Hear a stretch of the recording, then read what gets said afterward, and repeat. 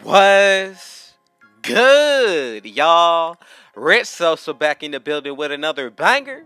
And as y'all can see, man, by the looks of the title and the screen today, I am bringing y'all a very comp big man build. Going to be called the Skilled Interior Force. And this build is going to be able to shoot, post up, get all of the contacts, and even do a little bit of dribbling, y'all. Now, the defense on this build, very solid.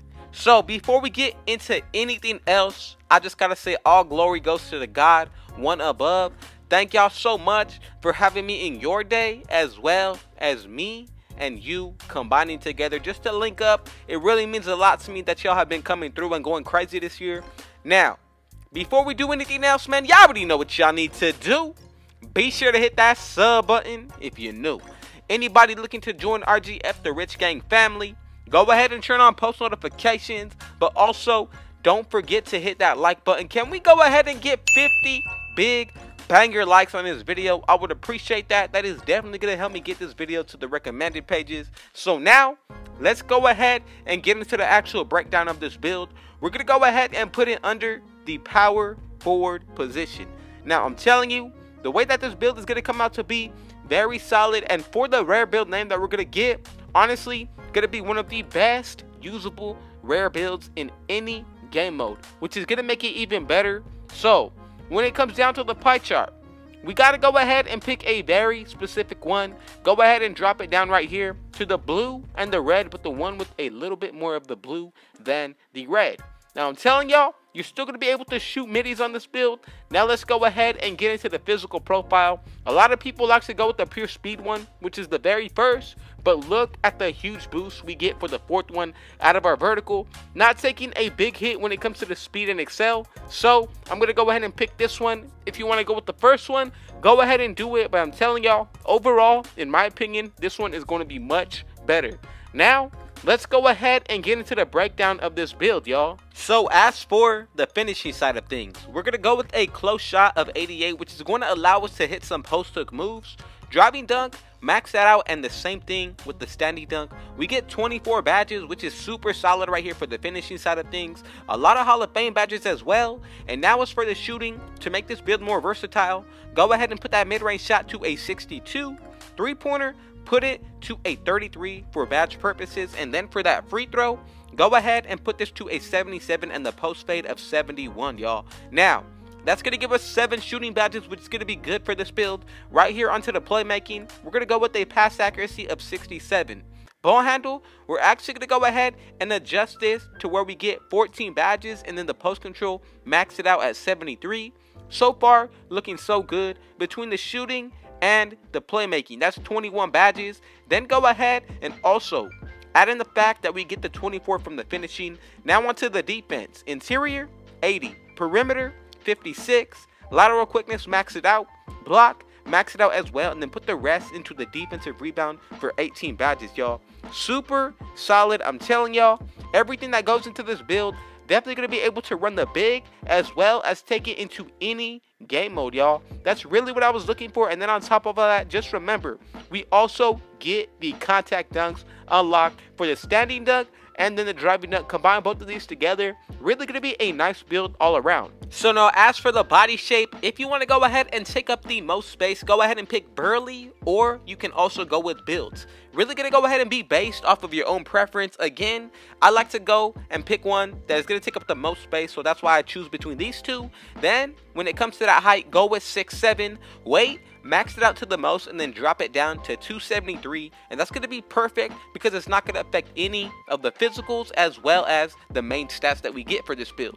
Now, when it comes down to the rest of the way, for the wingspan, of course, you want to go ahead and put this to 89.0, y'all. Really, when it comes down to it, you're still going to be able to shoot with a 63 mid-range. Mid-ranges are not hard. With boost and grinding this build out to 99, close shot will be a 99, driving dunk 99, and the standing dunk a 99 as well. You also will be able to speed boost with this build, especially when you get boost. Run with a teammate that has floor general, and then on top of all that, remember, consider the boost that you get from the takeover, y'all. Now, with the defense, a lot of these stats are going to jump from 70s to 80s and then 80s into the 90s, which makes it even better. Then also we get that +8 to our physicals, y'all. So the speed going to be an 85, vertical 99, strength 80, and then for the acceleration gonna be in the 80s as well, y'all. So when it comes down to it, all around this build, I have to say, when it comes to any type of rare build, this one is gonna be one of the best because it's gonna be able to do everything any type of meta big build will be able to do as well. Now the takeovers are really gonna remind me of what the playmaking paint beats look like, except we get the playmaking, post scoring, slashing, and then the rim protecting takeover, y'all. All of these are going to be very toxic on this build, especially with that post scoring, close shot, definitely going to be overpowered this year. But when it comes down to the playmaking, if you want to break ankles and speed boost, that would be the one that I would go with if you're looking to have a little bit more fun on this build with new animations. And as y'all can see, like I said, we have created the first ever skilled interior force with all of the contact dunks, going to be able to speed boost, break ankles, and that is going to be the best thing about this build, especially when you get that takeover activated. Now remember, you're going to be getting the +4 to your main stats. Then when you add boost, also run with a teammate that has floor general, and also on top of all that, even if you're running with a teammate that has defensive leader, going to be a very nice build to be using. Now let's go ahead and get into the badge count. The first one I'm going to hit y'all with is going to be the finishing. Right here, you have to go ahead and put on the most important badge to get those contact dunks, which is going to be posterizer on Hall of Fame.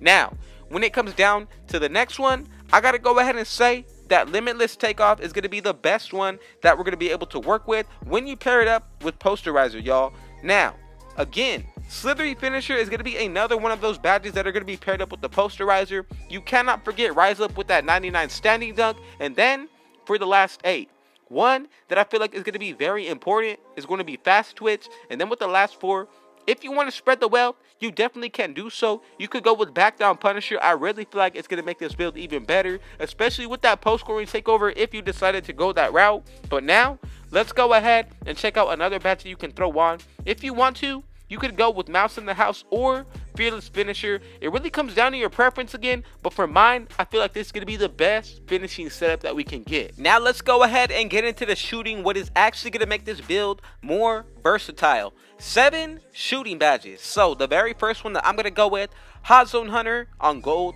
You can change up the tiers of these badges if you want to, but just to spread the wealth, I'm going to go with Volume Shooter, Green Machine, Deadeye, and then for the very last one I'm going to hit y'all with is going to be Corner Specialist, y'all. Now, you can change any of the setups if you want to, but now let's go ahead and get into the playmaking. 14 badges that we're going to be able to work with. So right here, I really love to spread the wealth as well. I'm going to go with Quick First Step on gold. From there, you also cannot forget to go ahead and throw an Unpluckable at least on bronze, y'all. Now, another one that I really like for this build, Triple Threat Juke as well as Hyperdrive. And also, if you want to consider, you can go ahead and put on Quick Chain. If you want to split these badges up with going with silver, or you could even go with bronze, it really comes down to your preference, or you could pick one or the other as well, just to get more badges in other areas. So right here, I really love to put them both on gold. And for the last one, if you're running 3v3 or even on the 2s, I would highly recommend Bailout. That is easily one of the best, if not the best, slept on bronze badge that you will see when it comes down to this game for the playmaking side. Now, when it comes down to defensive side, y'all, first one y'all have to go with Intimidator on gold. From here, you definitely want to go ahead and put on badges that are going to help you out more so for the 1v1 court, because you can definitely take this build to that if you want to. So I'm going to go ahead and put on Hustler, Clamps. We got 9 more, which means if you want to, you could go with 3 straight up gold badges or spread the wealth. For me, I'm going to go with Rebound Chaser as well as Rim Protector. Very solid. I'm going to go ahead and drop Rim Protector down to silver just so I can put on Bronze Chase Down Artist. Then as well, I'm also going to go ahead and put on Interceptor. This one is really very nice when it comes down to the setup. Now, another one that I really like is going to be Menace. So if you want to change anything of these badges, you definitely can do so. Also, you can even change it up so we get both gold, Rim Protector, and Chase Down. Really, There is no limit to what you can do with this build for this setup, but this is something that I'm going to go with. 18 defensive, 14 playmaking, 7 shooting, and then we get the 24 finishing, y'all. Again, I just got to say thank God for giving me this opportunity to be able to be a part of your life and have you in mind. It means so much to me, and I just need y'all to know that I love y'all. I appreciate y'all. So, man, the weekend is back. That means the double uploads are coming. So, man, y'all already know what y'all need to do. Be sure to hit that sub button if you're new. Anybody who wants to join RGF and all are welcome. Go ahead and turn on post notifications. But also, do not forget to hit that like button. Let's get 50 big likes on this banger. Share it with your family and friends. And man, last but definitely not least, with all that being said, I got one last thing to say. Thank God and Rich out.